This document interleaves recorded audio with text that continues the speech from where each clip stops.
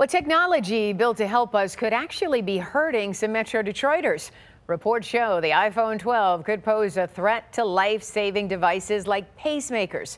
7 Action News reporter Simon Chowdhury shows us how the phone's built-in magnet can affect implanted defibrillators and pacemakers. Cell phones are something we keep close by. It can be a life-saving tool, especially when you call 911. But doctors at Henry Ford Health System say this could disrupt medical devices. Anybody can put an external magnet of enough strength, and if you bring it close to the device, it will turn off the defibrillator from shocking the patient. Henry Ford cardiologist Dr. Gurjeet Singh explains the potential lethal consequences for those who use an iPhone 12 and have an implanted defibrillator or pacemaker. The team of doctors say the magnet found in an iPhone can disrupt the life-saving devices, putting hundreds of thousands of patients at risk. We're told the strong magnet helps maximize charging.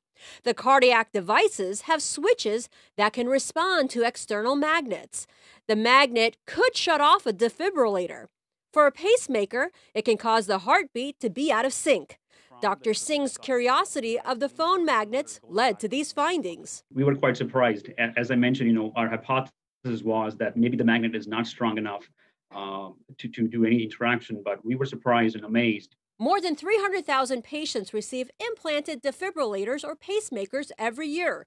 Doctors recommend keeping iPhones, magnetic phone cases, or any device with magnets at least 6 inches from their chest.